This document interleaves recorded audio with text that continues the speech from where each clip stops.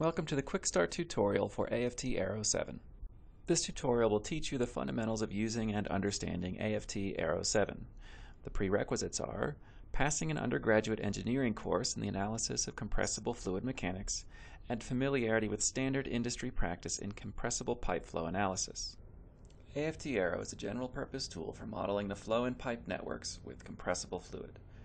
Arrow calculates pressure drop, flow distribution, and energy balance. AFT Arrow can model the equation of state using ideal gas or a variety of real gas models. AFT Arrow 7 has the following capabilities: modeling compressible single-phase fluid systems, modeling open and closed systems, modeling systems that are pressure or compressor or fan driven, and AFT Arrow offers customizable component and property databases.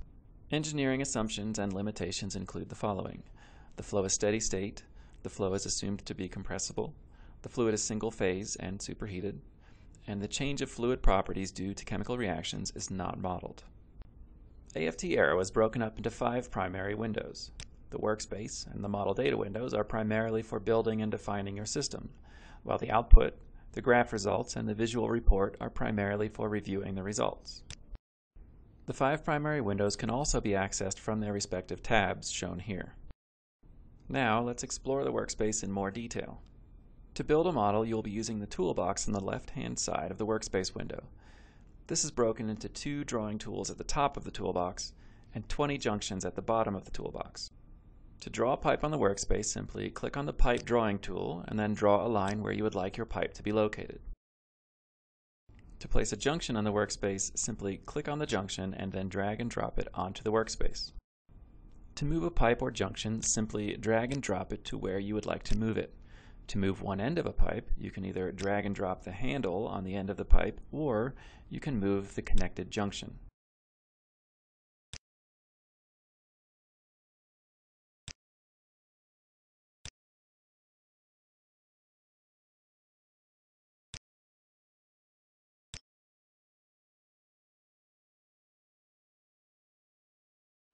To enter input data, simply double-click on the pipe or junction and a Properties window will open. The Properties window is the platform for entering data to define the pipes and junctions throughout your model. To help you identify the minimum required input data, we have highlighted those cells in blue. To toggle the highlight feature on or off, you can double-click in the background of any Properties window. We will be disabling the blue highlight feature for this Quick Start tutorial in order to make data entry easier to see.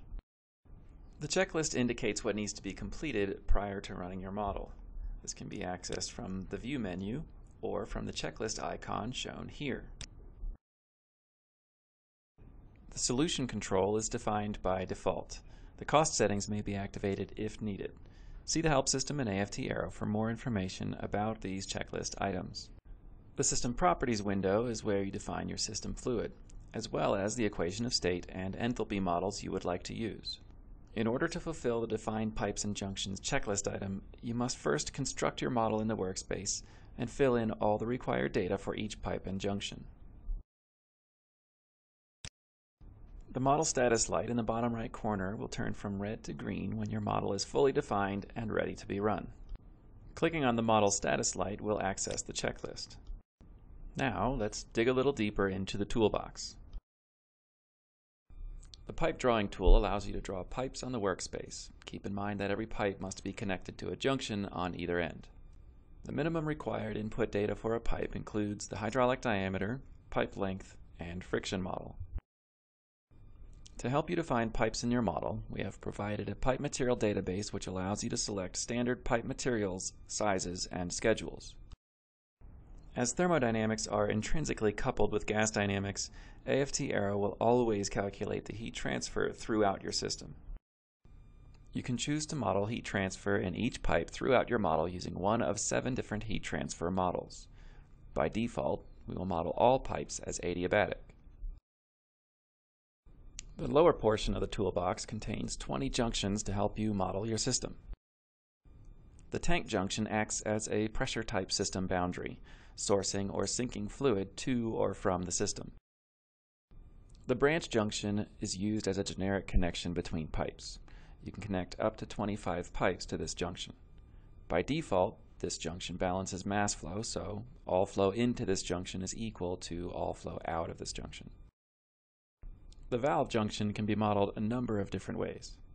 The subsonic losses can be defined with a user-specified constant CV, constant KV, constant K factor, or a resistance curve. Alternatively, you can select from our handbook database containing various options from Crane, Idlechick, and Miller. The compressor junction allows you to define how the fluid is propelled through your system. You can define your centrifugal compressor with a compressor curve, or with the sizing model to define a fixed volume or mass flow rate, or a fixed pressure or head rise. Similar options exist when the fan or positive displacement compressor options are selected. You can define your compressor curve using either a volume or mass flow rate versus either a head or pressure rise. Optionally, you can also include efficiency or power curve data. Now let's build a simple compressed air system, as shown below. The purpose of this model will be to determine the delivery conditions at the tools, junctions 7, 8, 9, and 10. Air will be taken from outside to supply 4 machine tools, so we will define our system fluid to be air.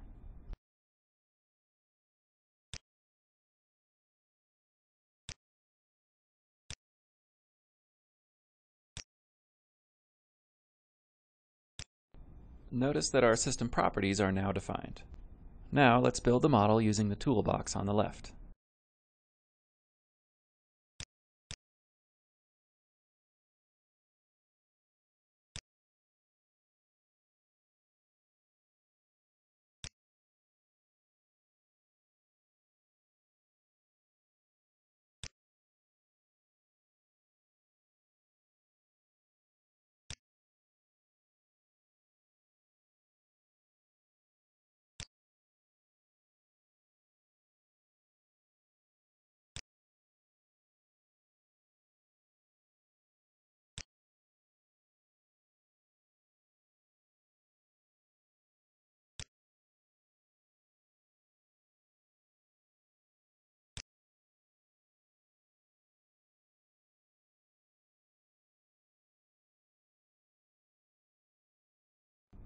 Notice that as you hover over an icon in the toolbox, there are shortcuts that appear in the bottom left of the pane.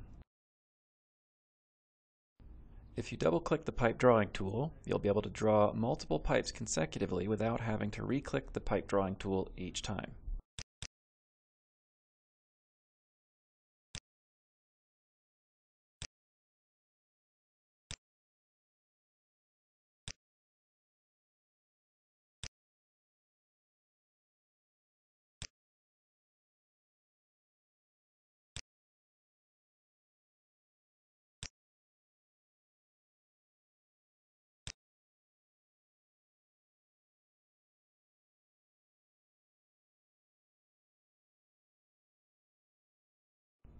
The machine tools are sensitive to temperature, but the manufacturer says they can compensate for this if they know the extremes of delivery temperature the tools will see.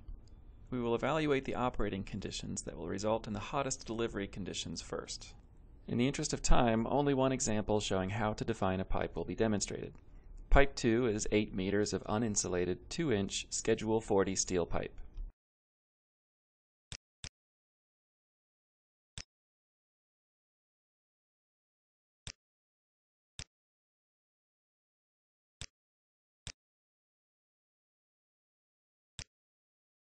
The system conditions that will result in the hottest delivery fluid temperature will happen when the building ambient temperature is 24 degrees Celsius, with an external convection coefficient of 5.7 watts per meter squared Kelvin.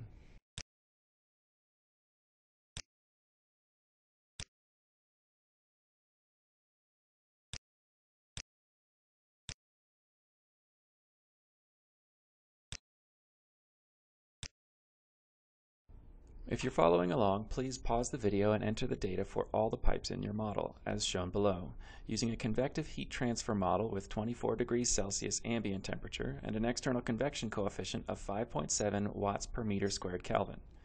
These ambient conditions represent the conditions inside the building where the tools are housed. We will assume that the pipe at the compressor inlet, from the outside, pipe 1, is heavily insulated and therefore adiabatic. For the hottest delivery conditions, we will model the outside air at 45 degrees Celsius. All elevations throughout the system will be set to 0 meters.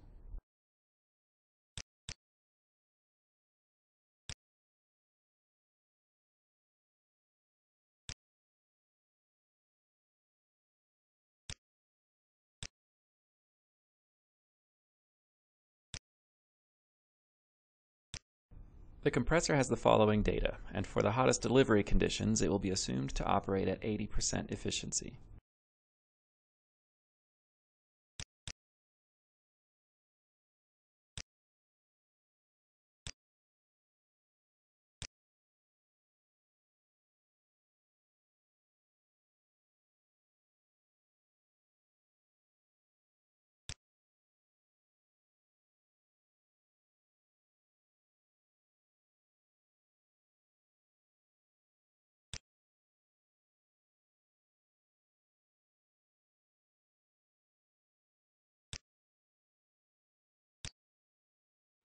In order to account for the compressor heating the air due to the defined inefficiency, we will select Determine from Efficiency Data under the Compression Process Thermodynamics option.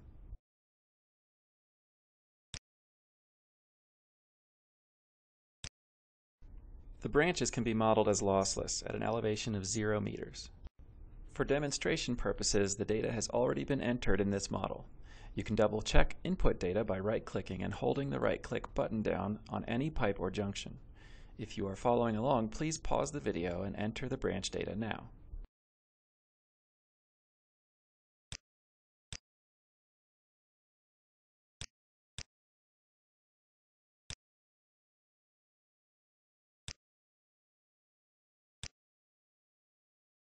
The nozzles at the tools, modeled as valves, have a pressure drop of 55 kPa at 0.1 kilograms per second, discharging to atmospheric pressure.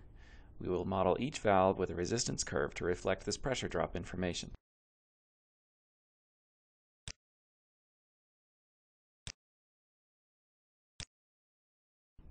As we know only a single data point, we need to make some assumptions. Because pressure drop increases nonlinearly, it is usually fairly accurate to use a resistance curve plotted through the 0 point, the known data point, and an extrapolated quadratic data point. If you enter the known data point and then click the button Fill as Quadratic, Arrow will generate the 0 data point and the extrapolated quadratic data point for you.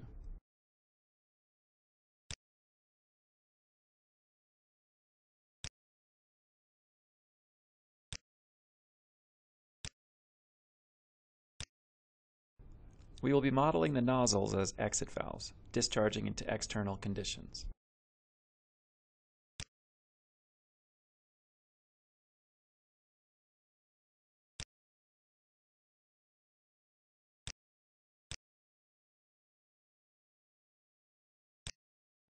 You can reduce the time required for data entry by using the Global Edit feature or the Duplicate feature, both of which can be accessed through the Edit drop-down menu.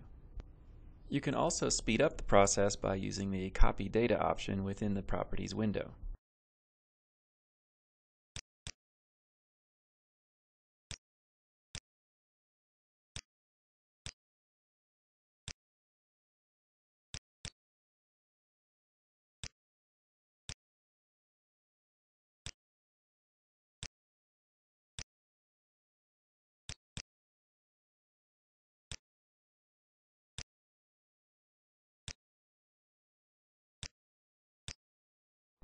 Notice that our model is now fully defined and we are ready to run it and review the results. Before running the model, let's clean up the visual layout of the model. It's easy to move the text labels and rotate junctions on the workspace in order to make them look more aesthetically pleasing.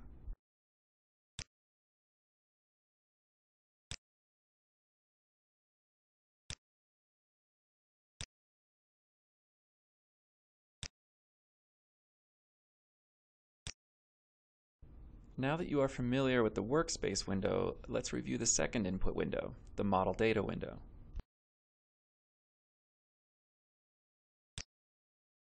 The Model Data window is a useful tool to help you review your input in a text-based layout. It's easy to give your model a sanity check by scanning down each column as well as by double-checking orders of magnitude. You can double-click on the row of the table corresponding to any pipe or junction. This will bring up its Properties window in order to modify any pipe or junction input.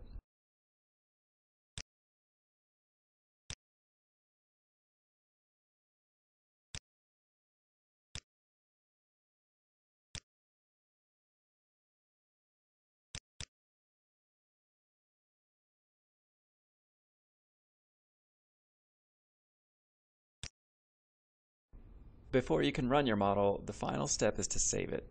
This model has already been saved as quickstarttutorial.aro. Now let's run the model and review the results.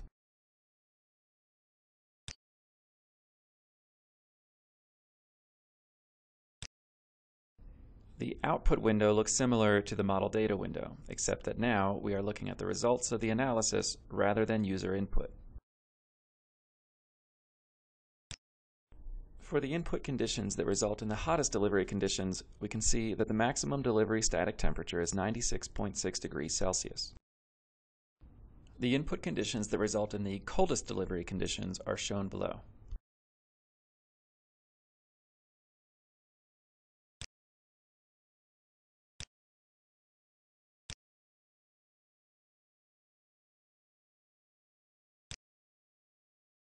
It's important to note that changes made to any input data will erase output data from the last run.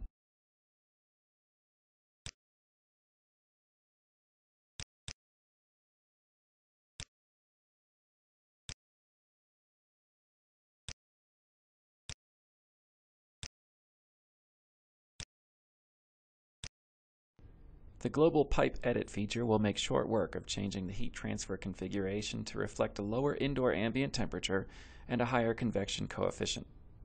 Remember that P1 is heavily insulated, so we're modeling it as adiabatic.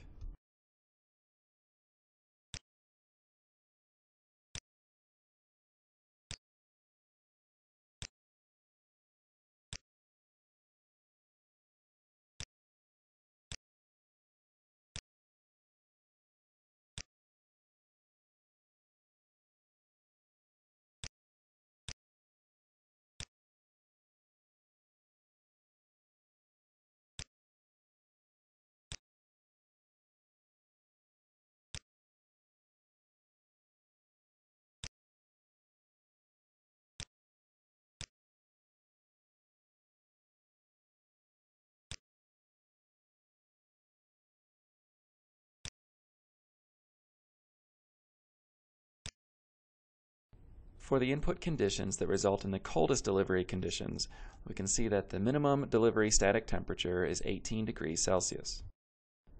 Based on the two extremes in operating conditions, we can confidently tell the machine tool manufacturer that the tools will always have air supplied between 18 and 96.6 degrees Celsius. This concludes the AFT Arrow 7 Quick Start tutorial. Thank you for watching.